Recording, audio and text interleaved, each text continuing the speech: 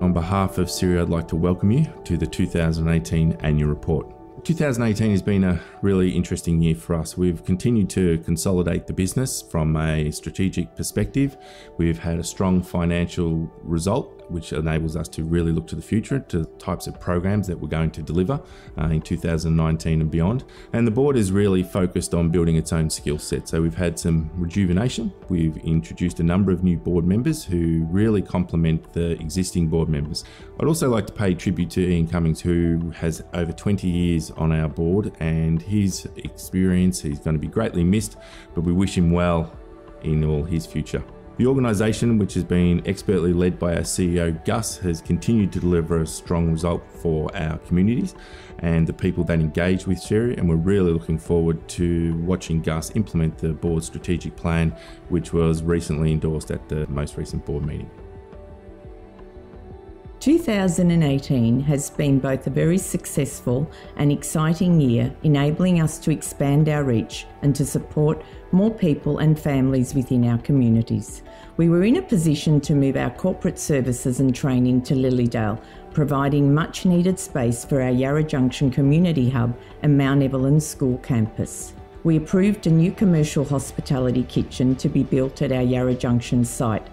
Whilst this is still in its early stages, it will provide enormous opportunities for not only our students but our community as a whole, a shared space for all. The purchase of 43 Little Yarra Road, right next door to our children's services and school site, will enable us to expand on what we currently do and enhance our services. Towards the end of 2018, we were invited by Yarra Ranges Council to manage Chirnside Park Community Hub. This is not only an incredible opportunity, but one that we feel very privileged to have received. I was thrilled to be asked to speak about why I'm impressed with the work that Cire undertake. There's a number of reasons for this. Firstly, Cire know why they are in the businesses they are in. They know what to focus on. They know how they can make the biggest difference for the community. Secondly, they always strive to achieve excellence in what they do. And in what they do, they always try and do that in genuine partnership with the community, with other agencies and with council. Finally, I'm really impressed by Cire's ability to respond to emerging and changing community needs and put in place new activities that are in line with their core focus. Throughout 2018, Cire applied for grants to assist with offering services to the communities we serve and meeting the needs of people of all ages. We carefully consider the grants and funds we apply for to ensure they align with our values and philosophy of empowering people through flexible learning opportunities. We only submit applications that we know will benefit, support and engage our communities. We have a higher than average success rate, which is testament to our thorough approach to the applications and our credibility among funders. Our reputation as a strong not-for-profit, unique to the Yarra Ranges, is also reflected in the calibre of letters of support we receive for applications and also the partnerships we develop along the way. Each application involves a considerable investment of time and resources in order to maximise our chances of success. We include very specific evidence of need drawn from our own research and what we witness and hear within our communities. This is in addition to data from government bodies such as the Australian Bureau of Statistics and also Yarra Ranges Council. Our submissions highlight the diverse needs in our area. It's so reassuring when funding bodies acknowledge what we do and are confident their money will be used to benefit the community. We take seriously the responsibility to acquit grants and, equally important, to establish an ongoing relationship with funders by communicating progress and outcomes. Some of our grants have been for small amounts which have helped innovative projects get off the ground. Other larger grant amounts have, for example, enabled us to deliver programs to vulnerable clients at low or no cost to them. I'd like to acknowledge our Manager of Partnerships and Funding, Sandra Book of Arts, and other Cire staff across the whole organisation who have done a fantastic job pulling together the applications. I'd also like to thank the funding bodies for investing in our projects, which have helped strengthen the communities we serve. In addition, during 2018, we invested more than $400,000 on capital items across Cire's core operations to improve outcomes for our clients and communities. The expenditure included a refresh of IT equipment for our students and the purchase of new school buses. These are terrific examples of how we are reinvesting our profits to make a positive difference to the lives of others. We are excited about our future, underpinned by continued grant activity and capital expenditure, and exploring newer avenues of funding such as opportunities within the philanthropic sector. With Cire continuing to spread its footprint and expand its services and training into new community groups, the redevelopment of our website was timely. With the aim of making it easy for any member of the community to explore what great things we've got to offer, the new website's been designed with that absolutely in mind. The marketing team have created a strong professional design that really showcases the range and variety in Cire services. And they've done that by making the navigation simple and clear around the website, enhancing our credibility and expertise through great content, great imagery, and testimonials from those that have really enjoyed what we do. It's mobile friendly and tablet friendly. It's the go-to place to launch into our social media and blogs for us to share our stories far and wide. It also provides for email subscriptions and online inquiries in order to encourage all visitors to leave their details and to get more information about absolutely anything we've got to offer. It allows visitors to provide us feedback on our website so we can continue to get better, and we've got a far more improved search function so that you can find what you're looking for fast. If we're not working hard for our children and students, we're working hard for our people. This year we selected a learning management system called Loop that will allow us to deliver mandatory training and induction to all employees quickly and efficiently. It's fun, really easy to use and highly interactive, so we can't wait to make it available to everyone.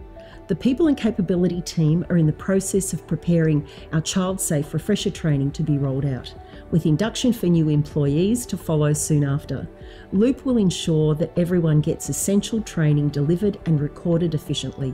We're delivering a whole raft of other professional development courses that our people or their manager identify during the normal course of performance conversations that support everyone to be successful at Cire. Our maintenance crew were very involved in some major projects like the refurbishment of our Mount Evelyn Childcare Centre during the year, the school at Yarra Junction that had a makeover in one of its buildings, and also playing a key role in getting our new office building in Lilydale ready, which we moved into on February 25. Our children, students, employees and visitors have been able to experience refreshed spaces that promote and enhance what we're absolutely committed to. Refreshing, environmentally friendly and safe play and work spaces that encourage learning, friendship, productivity and enjoyment for everyone. I'm so proud of our tireless corporate services team that have made such a significant impact in helping create fantastic spaces as well as achieving great outcomes for our entire operation at Cire. This is really what drives us to do a fantastic job.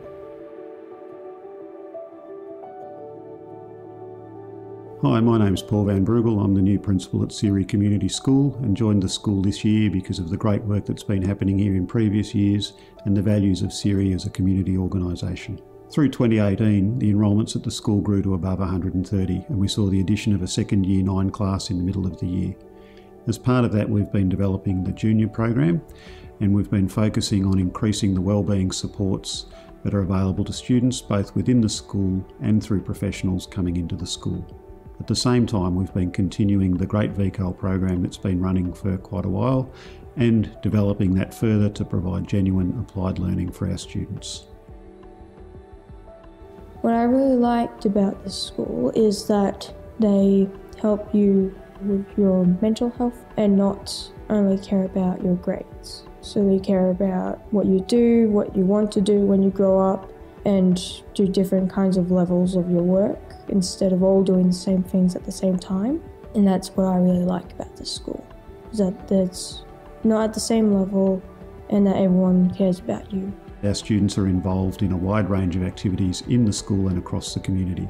A few highlights are the junior program where students have visited ECOS, the school camps that have run, including to locations such as Wilson's Promontory, the Gender Equity Ambassadors Project, where our young people have given feedback to teachers about how they would like to be taught the ideas of gender equity, and that's helped students find their voice within the community.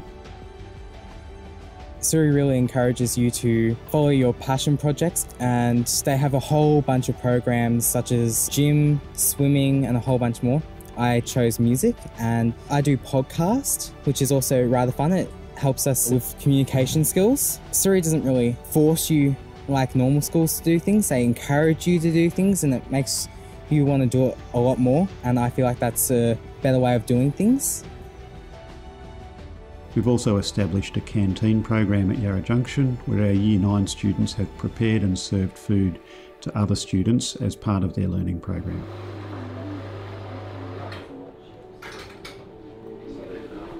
It's just fun. I really love cooking and seeing how people enjoy eating the food. I was the first Year 7 to attend this school actually. I'm Year 9 now. At the start of this year, I was a troublemaker. This school has done so much for me, but now this school is awesome. I'll recommend anyone to come to the school. But yeah, I love the school. The staff explain the work really well, and if you have some trouble, you can always ask, and they'll go through it step by step with you. They focus more on the independent work, I guess, more independent students, and give you the help you need, and yeah, just focus more on you. And egg and bacon rolls on Friday, there we go. Yeah, egg and bacon rolls. Looking ahead to the future, we're targeting growth and looking to have up to 150 students for 2019, and we're continuing to provide the supportive environment that we already do and to nurture the growth and development of our students. Berry Street, Victoria, we're really proud of our association with Cire. We've supported this staff throughout a few years now in our work in the Berry Street education model. And through our practice in research and strategies, our aim is to help the young people at Cire develop skills and strategies like de-escalation, self-regulation, knowing what their strengths are and using those strengths for pathways. Working with Gus and the team here at the school campus has been a privilege, because we know they're doing incredibly important work, connecting kids who have perhaps nowhere else to go to do what they need to do to learn, to create, and to chart a path for their own future. The average teenager today experiences the same level of anxiety as the average psychiatric patient in the early 1950s. To best support young people in schools, we need to develop strategies that support their mental health as well as educational needs. In 2018, Cire developed a unique approach that empowered teachers to best respond to their students' social and emotional needs. Students had one-on-one interviews with a mental health professional, teachers completed observation reports, and from these we developed classroom strategy plans. Additionally, we looked at how can we best support the teacher's well-being, and we implemented a teacher supervision and coaching program. The program provided teachers with an opportunity to develop strategies in the classroom, discuss barriers they may have been facing, and focus on individual student needs in a confidential and safe environment. Having worked with the staff and the leadership team at Cire, I've been nothing but impressed with their level of professionalism and their absolute devotion to the young people in their care, and the incredible progress that these students are making over such a short period of time. Education and training continued to provide vet courses for our community school. We also began delivering kitchen operations out of the Trade Training Centre kitchen at Upper Yarra Secondary College, providing training to students of the Yarra Valley Vet Cluster. Cire Training provides applied learning through all our programs. Our community garden provides a wonderful learning space and much satisfaction to both our school and RTO students. The garden won an award for the most improved learning space in 2018. We start off every class with a toolbox meeting, just where the kids identify the potential risks and hazards around the sites. We talk about tools and equipment that we'll need for the day, and the kids really enjoy it. I'm a Cire student, and this is the Cire garden that I've prepared for everyone. My favourite things to enjoy doing in the garden, I like shoveling and I like designing and stuff, like landscaping and stuff. The flower, and maybe some are growing the vegetables with the shovel and putting the seeds in. So most of the ideas here I've came up with myself. Both our community garden and our kitchen operations programs featured in Vasily's magazine. When Gus first invited me to present at their AGM, I was overwhelmed to see what they offer for the wider community, young and old, helping them develop a better lifestyle. And it was the cooking and the recipes that I saw that I was excited about, and so I invited them to be a part of our magazine. They accepted, I was overwhelmed, and now we're enjoying their recipes in their magazine. It's going to grow, it's going to get into our TV show as well. So soon you'll be seeing Cire presenting on our show, little cooking segments, which will be a spin-off, or the magazine will be a spin-off of the TV show. So look out for it, it's a great future, and we can't wait to grow bigger and better together. Our Study Mums program supported mums to start their own businesses, and our Reconnect clients to undertake an accredited program. Accredited qualifications were delivered from both Mount Evelyn and Yarra Junction, with 85% of graduates securing a job by the completion of their course. Individual support includes learning and simulations in our purpose-built simulation room. Certificate 4 in Education Support is being delivered at the Mount Evelyn Primary School, where students apply their learning in the classrooms at Mount Evelyn. The Cert 3 in Individual Support covers employment like aged care, home and community care, and working also with people with disabilities. Hands-on activity is a great way for students to learn, and Cire embraces that. An example of that is our simulation room, where the students get to practice not only as the client but also as the carer. One of the highlights for me is seeing the students move into a career that is very rewarding. I had a lot of fun doing the course with Cire last year, and in completing the course I've managed to get full-time work, and I really love it. It's the way to go. So with VCAL, it is maybe 10 students per one staff member, so you have that one-on-one. You have a counsellor right there that's there 3 to 4 days a week, and you have different services that come visit, and you can go out into the community and visit. And it was really enlightening. It was nice to get to know your own community. A year later, I graduated year 12, and I then proceeded to go on and do a Cert 3 with Cire, and then another year later, I was offered a full-time position with the childcare in Mount Evelyn with Cire.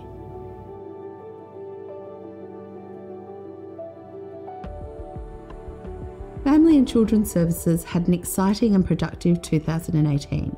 Some of our many achievements include our community dinners, Teddy Bears Picnic, and our Occasional Care project. Our community dinners are an initiative in partnership with Yarra Ranges Council. We received a grant to provide dinners and activities for families with children under 14 years to come together and enjoy a night out playing with their children. They have been a huge success with activities such as board games, sports and Christmas crafts for our Christmas in July. The community dinners have been a great way to bring families and children together. We have tried to give children and families the lead in planning these and future events, while at the same time making them sustainable and fun. It has been a great success, with the number of people enjoying the shared meal jumping from 12 to more than 30 attending each one. We've had more than 150 people attend the community dinners since its inception in 2018. We were also fortunate to receive a funding grant to examine the needs of occasional care in the Yarra Ranges. We employed a project worker to examine the barriers for families to access children's services. This project also focused on looking at the needs of our community in relation to childcare and in particular occasional care. It has been fantastic to have this opportunity to give the community a voice. This provides us with evidence-based data to align our services to the needs of the community. The Occasional Care project aims to understand the care needs of families with young children in the Yarra Ranges, particularly in relation to occasional care. To do this, we set about surveying our current families whilst also engaging with local parents at community events, playgroups, preschools, libraries and the like.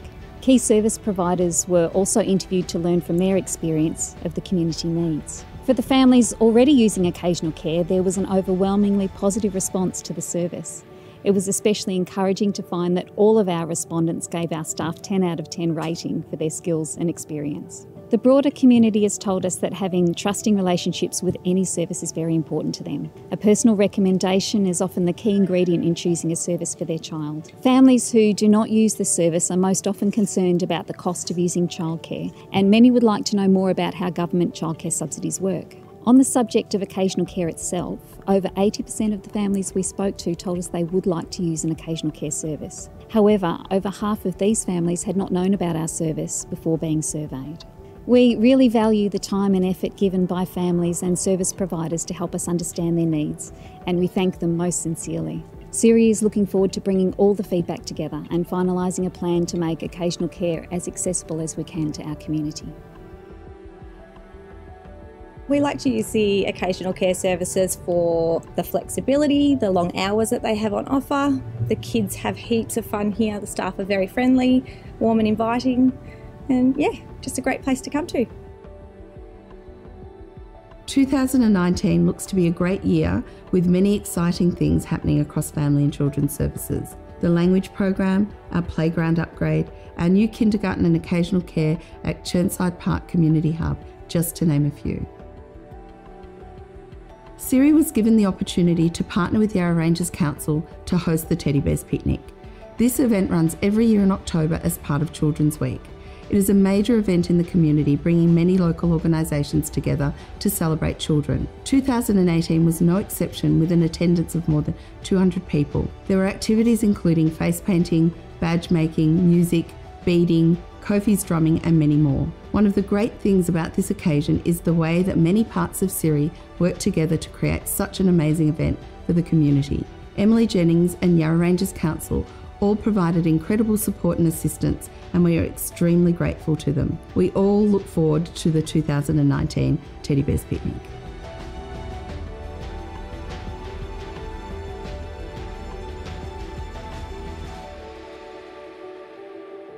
"2018 was a year of transition for Cire Community Hub. We ran programs in areas such as art, parenting, writing and social engagement. Our big successes included running botanical illustrations with artist Bronwyn Ward, writing and publishing workshops with published author Lindy Schneider, our popular social craft group Craft Junction, and Winter Warmers, our community lunches over winter.